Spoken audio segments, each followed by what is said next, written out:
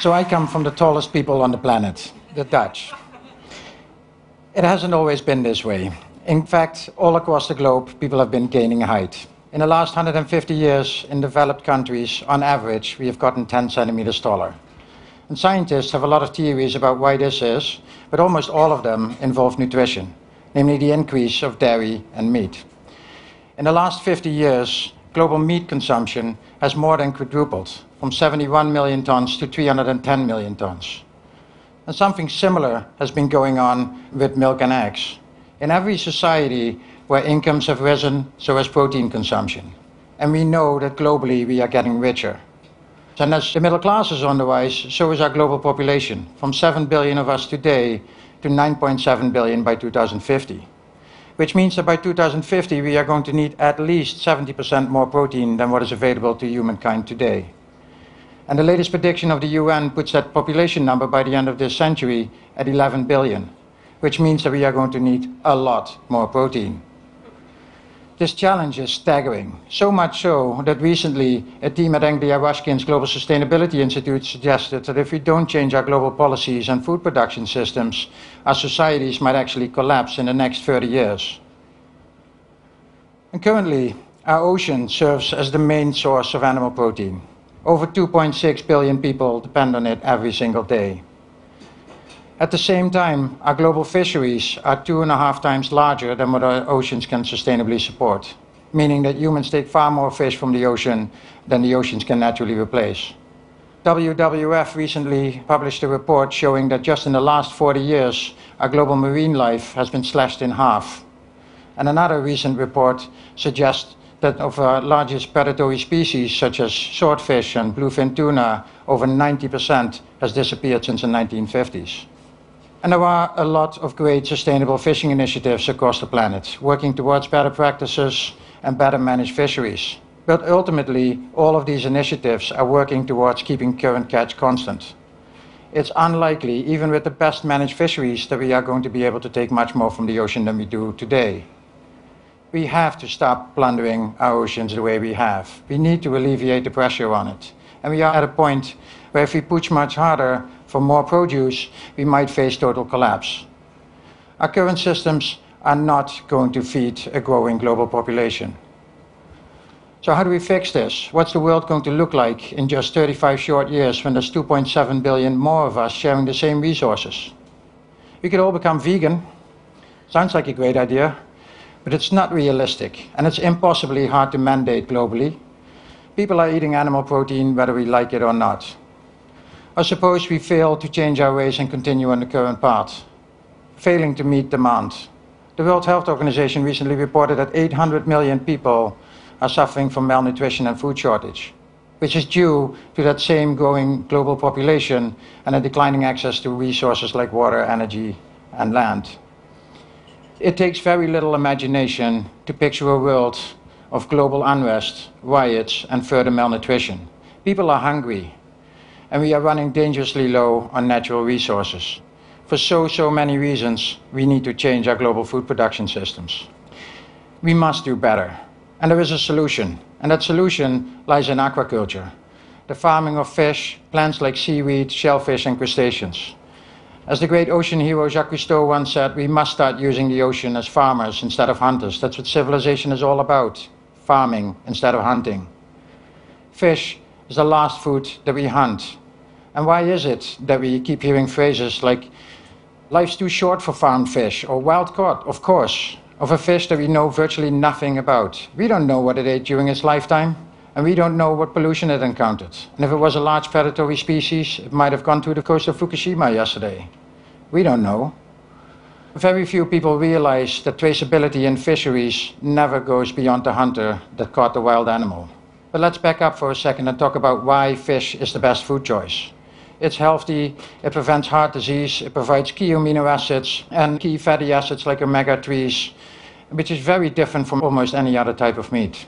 And aside from being healthy, it's also a lot more exciting and diverse. Think about it, most animal farming is pretty monotonous. Cow is cow, sheep is sheep, pig is pig, and poultry, turkey, duck, chicken pretty much sums it up.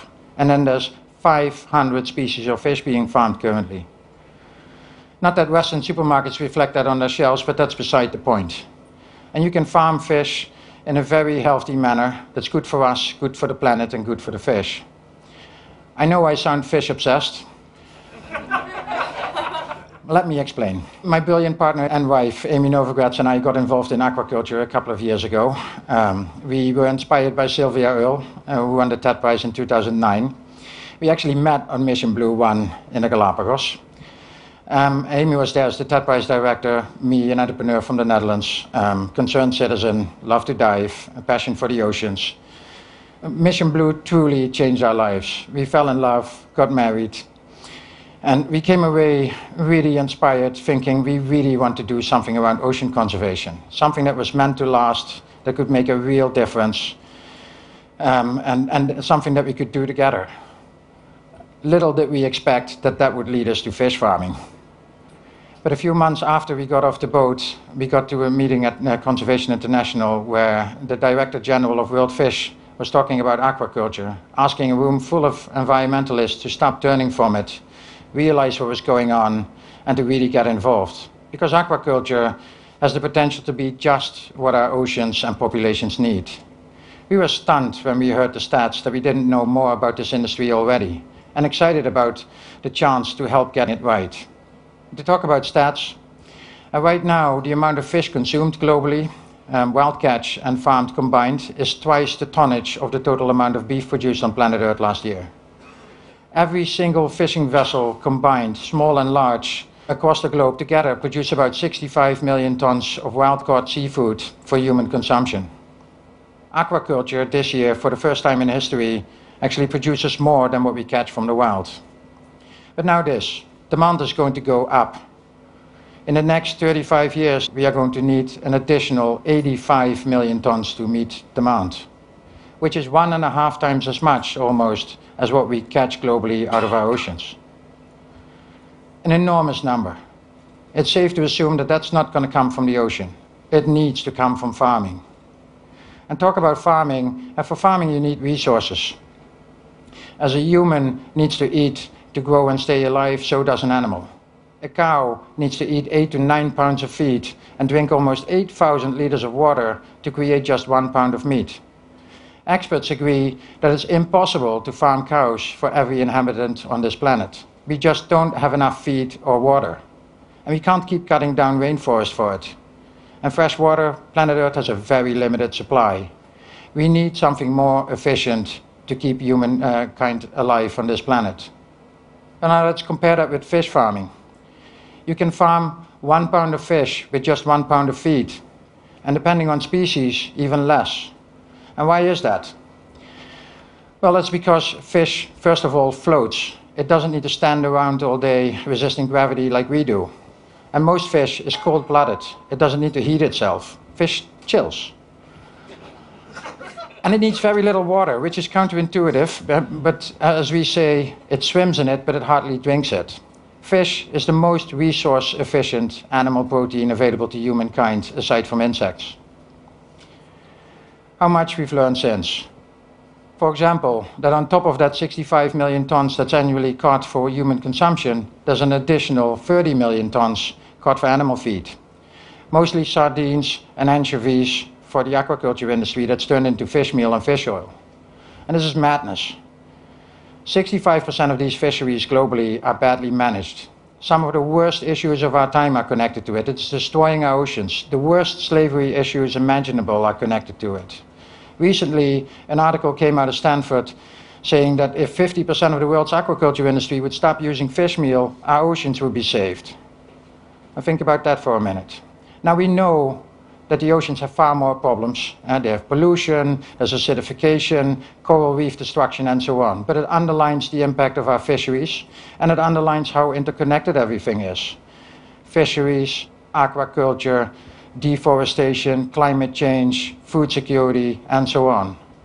In the search for alternatives, the industry, at a massive scale, has reverted to plant-based alternatives like soy, industrial chicken waste, blood meal from slaughterhouses, and so on.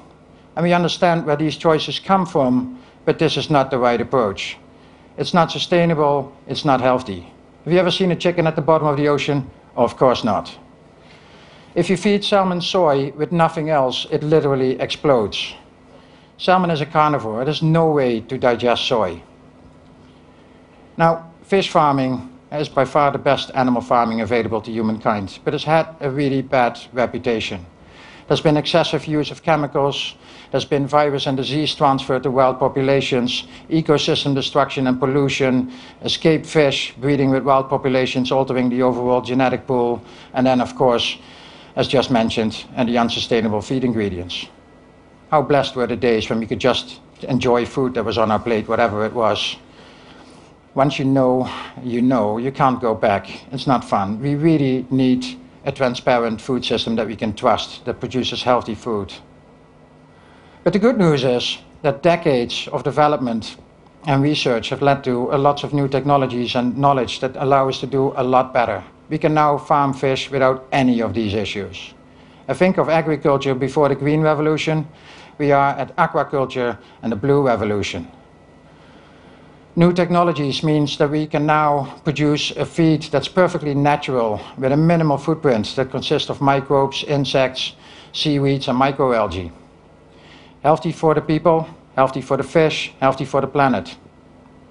Microbes, for example, can be a perfect alternative for high-grade fish meal at scale.